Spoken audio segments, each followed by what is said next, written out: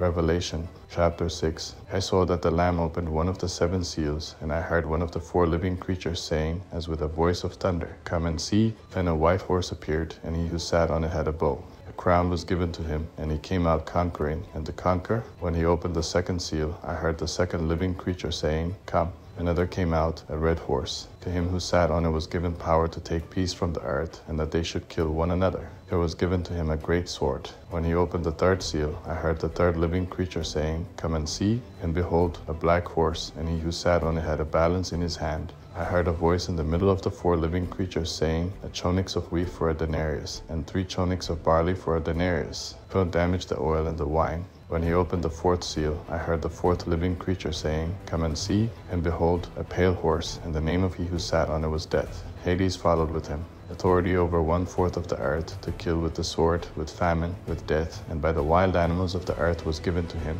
When he opened the fifth seal, I saw underneath the altar the souls of those who had been killed for the word of God, and for the testimony of the Lamb which they had. They cried with a loud voice, saying, "How long, Master, the holy and true, until you judge and avenge our blood on those who dwell on the earth?" A long white robe was given to each of them. They were told that they should rest yet for a while, until their fellow servants and their brothers, who would also be killed even as they were, should complete their course. I saw when he opened the sixth seal, and there was a great earthquake. The sun became black as sackcloth made of hair, and the whole moon became as blood. The stars of the sky fell to the earth, like a fig tree dropping its unripe figs when it is shaken by a great wind. The sky was removed like a scroll when it is rolled up. Every mountain and island was moved out of its place. The kings of the earth, the princes, the commanding officers, the rich, the strong, and every slave and free person hid themselves in the caves and in the rocks of the mountains. They told the mountains and the rocks, "Fall on us and hide us from the face of him who sits on the throne and from the wrath of the Lamb. For the great day of his wrath has come, and who is able to stand?"